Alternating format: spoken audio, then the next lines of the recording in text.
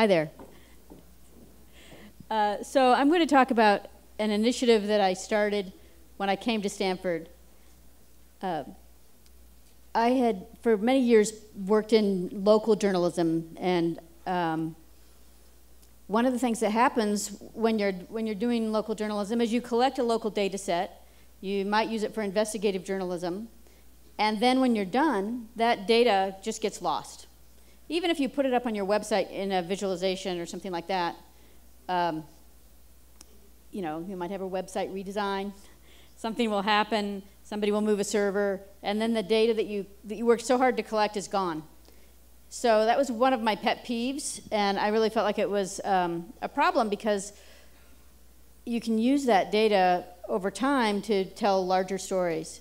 The other thing that happens is that a lot of, like across the United States at least, there's very similar topics. I might want to look at use of force by police in Seattle, and I also might want to look at the same thing in a different city or a different state. One of the projects that we did at the Seattle Times was one on court secrecy, where judges were allowing cases to be completely hidden from the public view. And sometimes this involved unsafe products, medical devices, things like that, all kinds of things. Problems with teachers who were abusing children, lawyers who were taking advantages of clients. So we worked really hard to collect all of this data, and we could have done that, like you could do that story in almost any community in the United States. And so one of my hopes was that at Stanford, if we could create a space where we could collect all of that local data from all of these disparate locations, then we could aggregate it up, we could normalize it, and then we could tell the bigger story as well as the local story. So that's what I suggested when I first came to Stanford. It was this thing called Big Local News. So the first thing that I wanted to do was to see if I could get my students to help out, because I wanted to test the theory. And so I had them go after police stop data for every state patrol. These are the state police in every state of the US, so 50 states. When you get stopped, they collect that information and they collect your race and ethnicity and gender, age, the reason for the stop, if they searched you, if they found anything. So I put my students on the task, and they came back with millions of records. Like, they used public records law, we got millions of records, and then I partnered with a professor at Stanford, and we created this thing called the Stanford Open Policing Project. And now we have 250 million records, 33 states, 57 cities. It's the largest policing repository, police stop repository of data in the US. Goes back about 10 years worth of data. And we've trained about 200 journalists, and really about 170, 75 journalists, on how to analyze the data and how to tell stories from the data. So, see if I can figure out how to, no, what am I, it's not moving. Oh, there we go. Okay, so now we have graduate students, 3 staff, and we archive all of our data with the library, so it's there forever. Once it's archived, we can get a persistent URL and turn it back out. Anybody can post it on their site and use it however they wish. We also work with data scientists in the School of Engineering to help us because they have really advanced skills, and they can kind of help us teach data journalism at a whole new level. And then we built something called story recipes using a program called Workbench, which you could actually access if you Google Workbench or CJ space Workbench, you'll find it. It's a free platform for analyzing data without having to know how to code. And it's a really useful platform. And so all of the data that we collect, you can open up into Workbench and then follow through with tutorials on how to analyze the data. So the open policing data, you can use R and really run some very advanced statistics, but you can also do the same thing in Workbench. So some of the stories that we've done include looking at fires data. Forest fires are a big deal in California. I know here too. So we've collected, the federal government had fire data going back 17 years, that every year was a different database. Every year the database changed, and they didn't tell you how it changed. So we spent some time really cleaning it up, and now we're working to release that data to journalists along, again, with story tutorials. And I've had my students do some stories out of it just to show what's possible. So the idea is that we'll create this national database of wildfires that can be used, again, by any local journalist to tell stories. This is an example of the open policing data.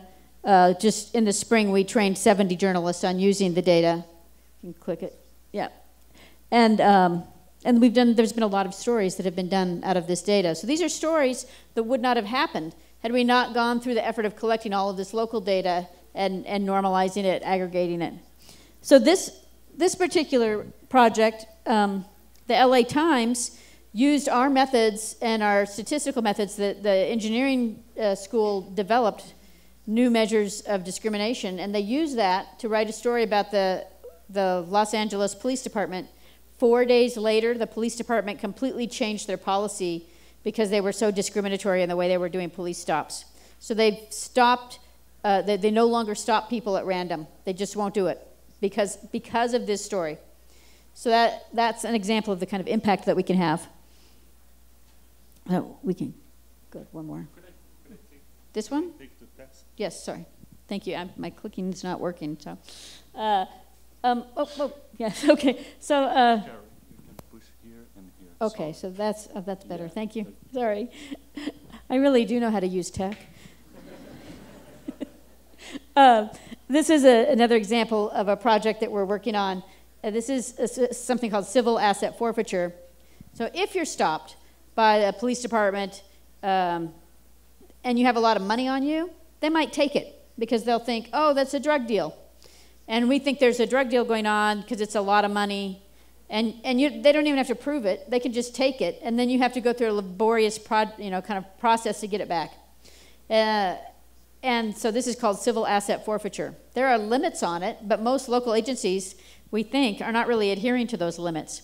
So we're collecting local asset forfeiture, how much is collected in every place where we can get it, every state, and then going down to the county level in some places. And it's the same kind of process where if we can aggregate it up. And then we're also looking at how those police agencies are spending the money that they seize. And sometimes, in some places it's like, ping pong tables or new trucks or things like that. And so it's a really good kind of project that we're in the middle of.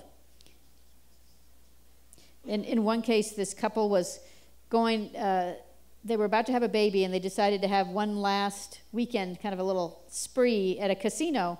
So they had a lot of cash on them and they got pulled over for speeding, and the police officers seized $10,000 because they thought that there was, some illegal activity going on. And it was only after a newspaper covered that they got their money back. So that's the kind of thing that we want to look at a broader level. We're also pulling in pension data. So if you're a public employee, your information is public record if you're going into a retirement system. So how much you make, how much you're going to get in retirement, all of those kinds of things. And so what happens in some cases is if I'm running a city and I retire, sometimes in some systems they'll let you get rehired 30 days later under a slightly different title so that you can collect your pension, your retirement, and your salary at the same time, which really is not good for the pension, and it's being funded by taxpayers. So we're collecting pension data from all of the states to see if we can track that kind of information. But we're doing more than just kind of the projects. We're creating a platform. Right now it's in what I call closed beta. We're testing it out. It's working. And we're building out an API so that you can open up a lot of kind of tools from the platform. So what happens is you upload your data, you can share your data, you can create collaborative projects with other partners, whether they're with your newsroom or another newsroom, and it's all private. It's all in a private space just for journalists. And then you can use the API to open up and analyze your data in any number of platforms. Workbench, for example, another tool called Dataset, We have kind of some processing scripts to help clean and normalize the data, to label the data. So like if you have a data set and you want to say like a tomato is a fruit, broccoli is a vegetable, and you want to train that so that it will apply to all of the rows, you can do that with this labeler script. And you can do it right in the platform, which makes it just easier to kind of manage all of that work. The Associated Press has a tool that they've launched this year called Data Kit, and that's another one that just kind of helps you organize your projects. That's also something that you'll be able to access straight from the platform. The idea is to create a collaborative space to encourage kind of this big local model of journalism. So a little later in the conference, I think Aaron Pilhofer will be here and talking, and he's done a lot of data journalism and innovative work over the years, including creating something called Document Cloud, where you can share PDFs and documents. So what he did was he basically termed this as Document Cloud for data, and I think it's an apt description, but that's kind of what we're trying to do. So we're starting with U.S. data, but I think it's something that anyone could access it and share information. That's it.